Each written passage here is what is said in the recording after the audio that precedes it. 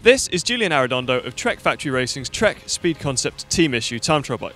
And you might be able to spot something slightly different about the bike, and that's the wheel size. To get his perfect position on the bike, Arredondo, who isn't the tallest rider in the peloton, goes for a bike with 26-inch wheels.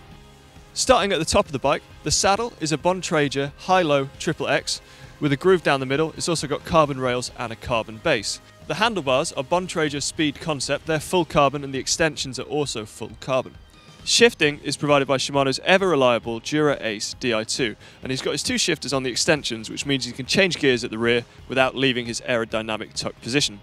Chainrings are 42-55 because you generally ride a little bit faster in a time trial, and the cassette is an 11 through to 23, a close-range cassette so that the jumps between the gears aren't too big. Braking actually isn't provided by Shimano, they're provided by Trek's integrated brakes. Pretty cool feature on this frame. Another cool feature of the frame is the camtail virtual aerofoil design. That means that the shapes don't look typically aerodynamic, but the leading edge ensures that they remain aerodynamic throughout. Now, the thing with 26-inch wheels is actually most wheel and tyre manufacturers don't make 26-inch road stuff anymore. So I think that Trek Factory Racing have maybe had to depart from their sponsor's usual products for this bike. The dimples on the rear disc and the front wheel make them look like they could be Zips rebadged as Bontragers. The front wheel is interestingly a clincher that has a Bontrager clincher tyre on it. Most riders prefer tubeless in nearly every case, and that's true with the rear wheel, which is a tub, and that has a Continental Sprinter tubular on. The Sprinter isn't Conti's top of the range tyre, but due to the restrictions that are faced when you're looking for niche equipment like this, that's probably why the mechanics have had to go for that. A couple of things I've spotted on this bike.